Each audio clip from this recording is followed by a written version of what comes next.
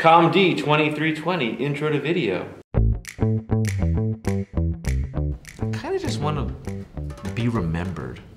If you had asked me 20 years ago if I'd be in this room teaching all of you this stuff, I would have said, no way, it wouldn't happen. But it's the most rewarding thing that I do.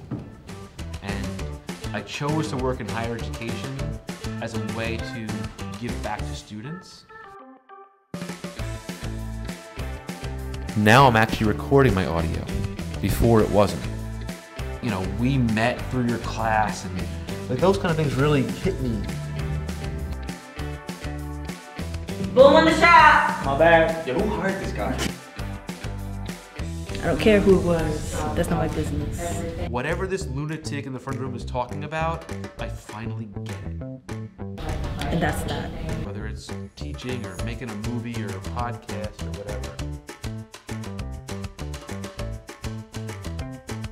I remember that guy. Like I told you about that teacher that kind of just stuck with me.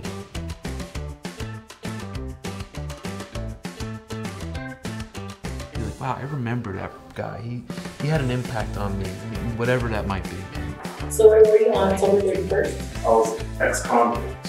8 o'clock, I was still here in the class working on my film. Anyone else though? You can probably ask them. Oh yeah, I completely forgot about that. Guys, freaking guy, can't believe it. Chocolate, and we know it's him. All the non-peanuts. All the non-peanut. Kids. And we know Kids are gonna be so we love kids. upset. It is our dedication and responsibility to protect and serve. What are we doing? I love when I see on all of your faces what they call the aha moment, that light bulb that goes off. I didn't hear nothing. I had headphones in, unaware of my surroundings. That's what makes me really proud. I don't know what happened. Right. Very good. You got enough?